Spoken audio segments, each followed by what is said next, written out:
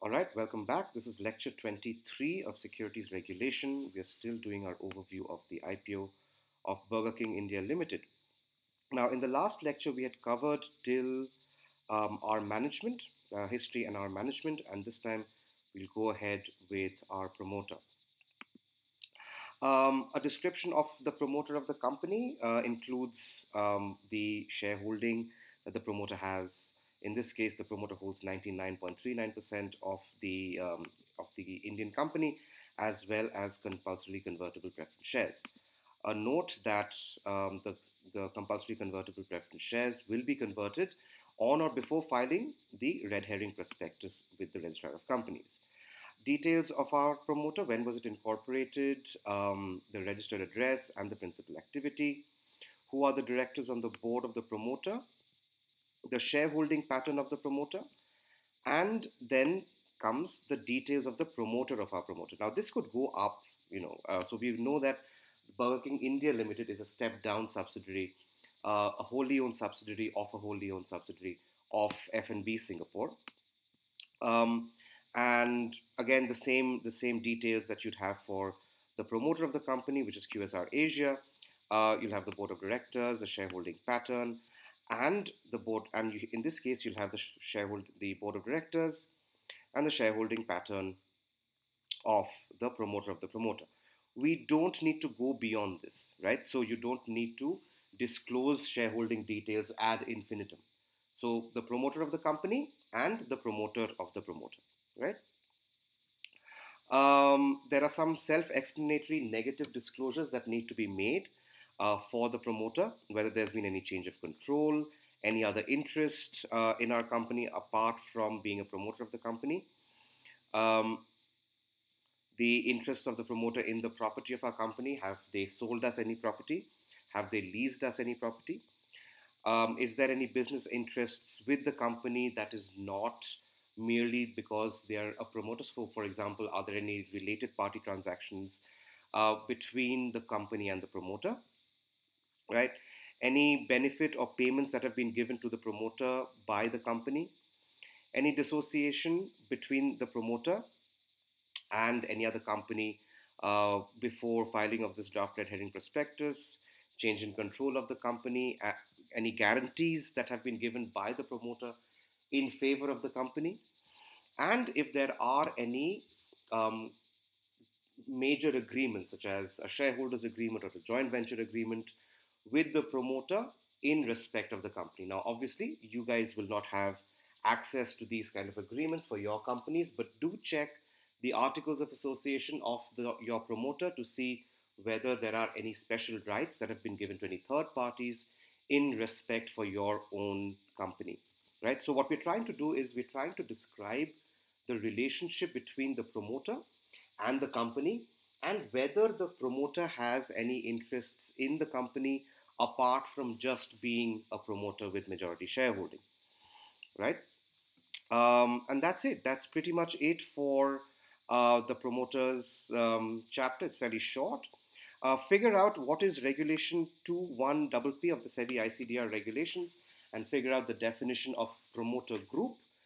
Usually it is any other company which the promoter holds a substantial stake in. So, for example, if the promoter holds 10% stake in any other company, that becomes part of the promoter group. Who all are part of the promoter group? In this case, F&B Singapore is the only other company that is part of the promoter group. Now, the next few chapters are some chapters that we actually don't have to draft, but I'll still go over them just so that we know what goes in where. Now, the dividend policy of the company for any Indian company is determined by the directors, right? So in our case, we can leave it blank, but usually we'll put in a statement saying that it will be recommended by our board, as in the case of the Companies Act, and if approved by shareholders, it will be distributed, right? Whether the company has paid any dividend in the last 3 years, in the last few years, needs to be disclosed as well. In this case, this company has not paid any dividend at all. All right. The next section concerns financial statements. Now, as I've mentioned before, we are not concerned with financial statements at all. The actual the actual financial statements are audited and made the by the auditors to the company, and they attach this as a standalone letter. So I'm just going to skip all of this. These are all the financials of Burger King India Limited, which I'm going to skip. Again, we are not concerned with any of this whatsoever.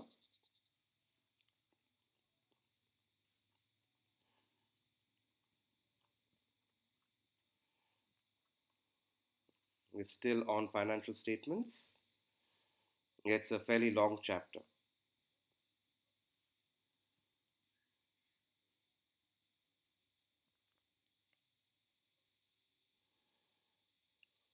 All right, let's keep going. Let's keep going.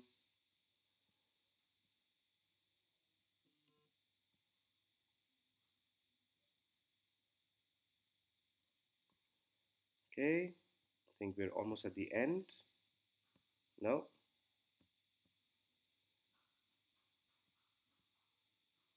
Right.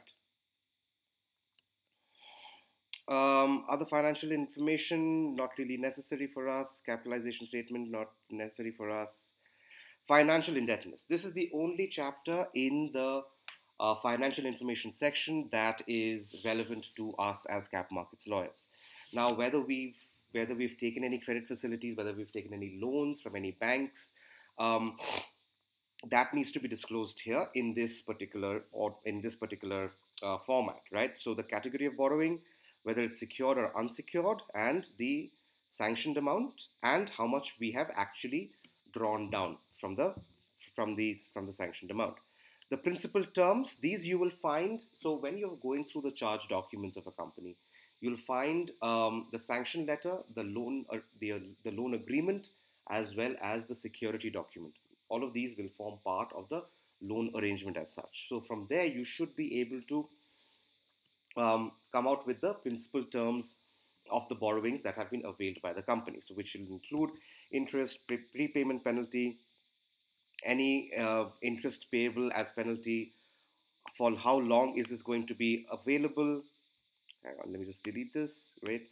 What is the security that we're setting up? Please make sure that the security that has been mentioned in the charge document and the security document are one and the same. Under what terms should this loan be repaid? Any key covenants? So, for example, most loan agreements, most banks will require that the companies take prior approval of the lender of the bank before they do any merger, demerger, consolidation, reorganization scheme or arrangement, or any compromise with creditors or shareholders, right? Um, Affect any change in its capital structure. So when a company is going public, it is changing its capital structure, which means that this company will need to go to its banks for a no objection certificate. Usually banks will give this no objection certificate given the fact that this company is going from a private unlisted company to a public listed company, and therefore will be subject to a higher threshold of conduct, a higher standard of conduct, a higher standard of corporate governance, right? Um, what are the events of default? And all of this will come from the loan agreement, the sanction letter, and the security document read together. Um, that's it, and that's all we need to do in terms of the financial indebtedness. This is for each of the loans. You'll have to do this for each of the loans of the company. All right, management discussion and analysis of financial condition and results of operations. This is otherwise known as the MD&A chapter. The MD&A chapter is nothing but an explanation of the financial statements of the company, saying why did we do so well in a particular year, why did we not do so well in a particular year, what is the financial condition of the company, where do we expect the company to move forward in the next few years, what are the factors that apply to us in terms of profitability, non-profitability, so on and so forth. None of this is done by us as capital markets lawyers. This is all done by the merchant bankers and the auditors. So I'm going to go ahead and skip this bit, and I think that's it for this financial information section, and then we'll go into regulatory in a bit. Yeah, there we go. So that's it. That's it for this lecture. In the next lecture, number 24, we'll get into legal and other information.